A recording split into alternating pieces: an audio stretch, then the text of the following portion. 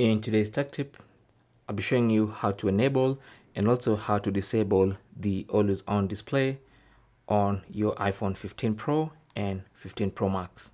Okay, so currently, as you can see, the always on display is disabled.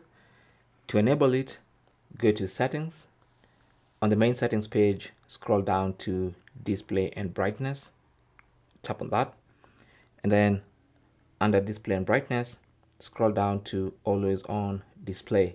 You can see it says off, so you want to tap on that, and then always on display, the switch is here, tap on it, and that's going to enable always on display. Now as soon as you enable, you have two other options that pop up immediately. One is to show wallpaper.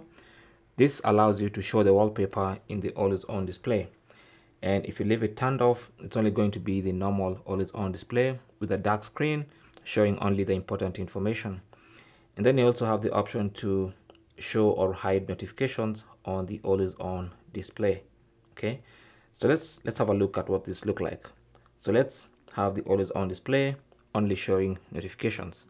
So now when the screen goes off, we'll have that always on display showing the time and the date, and if you have any notifications, they'll pop up below that. Okay, now let's get back in there and turn on show wallpaper, and that's going to show the wallpaper in your always on display. So you can see it faintly.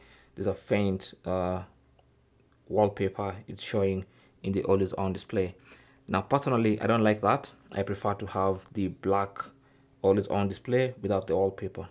Okay, like that. So if you have the always on display and you want to disable it completely, you can just turn off that toggle button, and that's going to disable that always on display. So that's basically how to enable and disable the always on display on your iPhone 15, and that means 15 Pro and 15 Pro Max. The other iPhone 15s don't have always on display. Thanks for watching. Leave your comments and questions down below, and good luck.